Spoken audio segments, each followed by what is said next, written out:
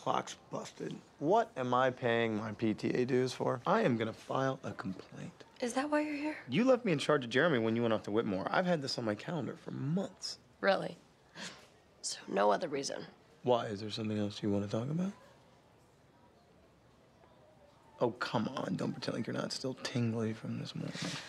Can we just focus on Jeremy, please? Right, okay. Well, speaking of hypotheticals, if Jeremy was running around with another girl, would you want to know about it? What are you talking about? What girl? Bonnie's little witch trainee, Liv. I saw her and Jeremy sharing a top-shelf bottle of inhibition killer at the grill this morning. Jeremy wouldn't do that to Bonnie. Again, need I remind you, he once had an affair with a ghost. I mean, the only thing that was missing was a sappy love song and a pottery wheel. He learned his lesson. Jeremy's not a cheater. Okay, sorry to keep you waiting. Bad news first. Jeremy's missed 11 days of school. He started 3 fights, and he's been caught cheating in math class. Twice. Cheating? That is so not like him. Go on, please.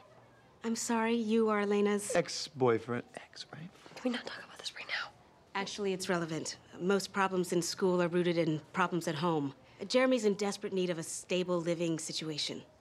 People who care about giving him that more than their own needs... Sounds like he's in desperate need of a less judgy counselor. We do care. We really do. We'll do better. I hope so. For Jeremy's sake.